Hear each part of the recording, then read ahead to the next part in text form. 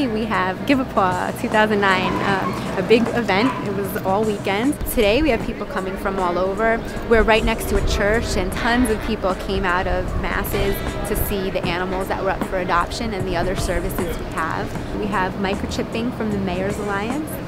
We have some great raffles. We have a blessing of the animals today for the Feast of St. Francis. We have ID tags from idtag.com. But we also have the ASPCA mobile spay-neuter clinic. Of course, our biggest draw is the adoption event. We have a bunch of volunteers through City Pitties and through Sean Casey. And basically, they are walking around with dogs with little Adopt Me vests. It basically shows that they're, up for adoption. They're looking for a forever home. You can stop them and play with the dog, pet the dog. If you're interested, you can go talk to one of the volunteers or staff members from the rescue or the shelter. And there's some paperwork that needs to be filled out, and there's a screening process, as always. And basically, they want to find out what kind of home the animals are going to. They don't want to just adopt them out to anyone who's interested, but it has to be the right fit, especially with pit bulls. Pit bulls have a terrible reputation, and it's people that spoil them. Pit bulls are high energy, very intelligent, very determined. They need a lot of exercise. These are the guys that are very hard to find homes for, through no fault of their own. They're beautiful animals. She's from Animal Care and Control. She's probably been there a week or 10 days. I expect she was an owner surrender because she's in good, healthy condition. She's not been subject to fights. There's no scars or anything like that. No, someone just couldn't handle her anymore.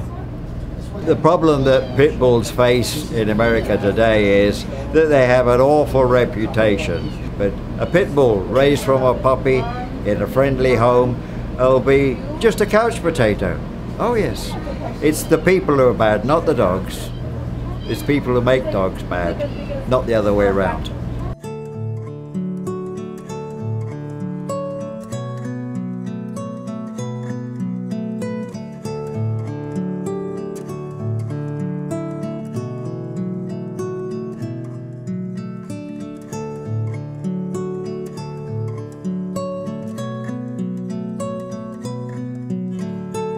I think that events like these are incredibly important. It really gets the word out about the importance of adopting dogs. There are many great dogs in our city shelters, and I think that if you look hard, you can find your next great family dog in our city shelters.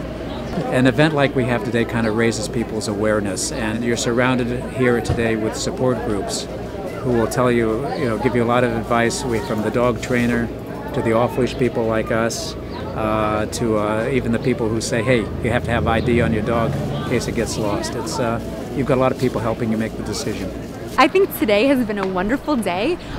We still have a couple hours to go. I hope that we adopt every animal out to a good home. We've had people come in and learn more about Fido, microchipping, ID tags, City Pitties.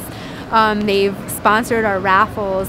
They've made dog bandana necklaces to make their dogs look fashionable. There's been a lot of stuff going on, and I think it's been a hit with the kids and adults. For more information about City Pitties, check us out on the web at www.citypitties.org.